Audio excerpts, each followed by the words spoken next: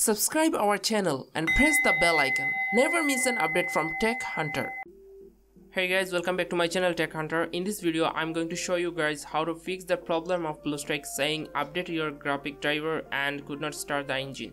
You can try restarting either the engine or your PC. I'm going to give you guys one solution for both of this problem in this similar video. Okay guys, let's go started.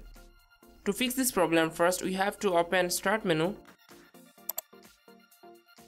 Then search for Run.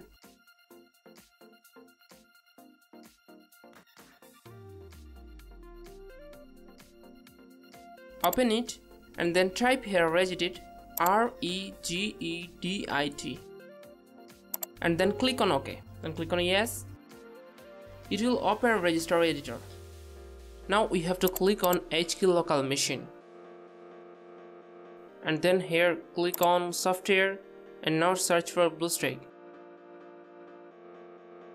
Here it is, and then search for Guests, Android, and then Config.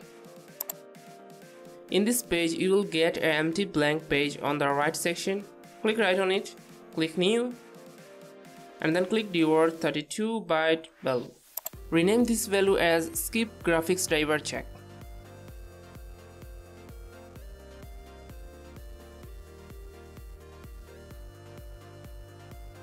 You can see this on the description box below.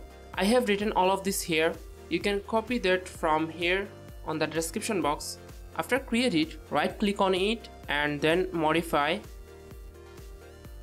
Here it is on 0. We have to change it in 1.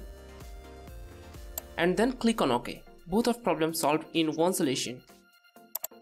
Now you can open your Bluestacks and run it safely. If this trick do not work for you, then install Bluestacks update version. You will get its download link in my video description box. I hope you can solve your both of problem. If you have any other confusion about Bluestacks, you can comment me in this video. I will try to find out the solution. See you guys on the next tutorial with a new topic. Till then, stay with us by click on subscribe and like, comment, share. Thanks for watching.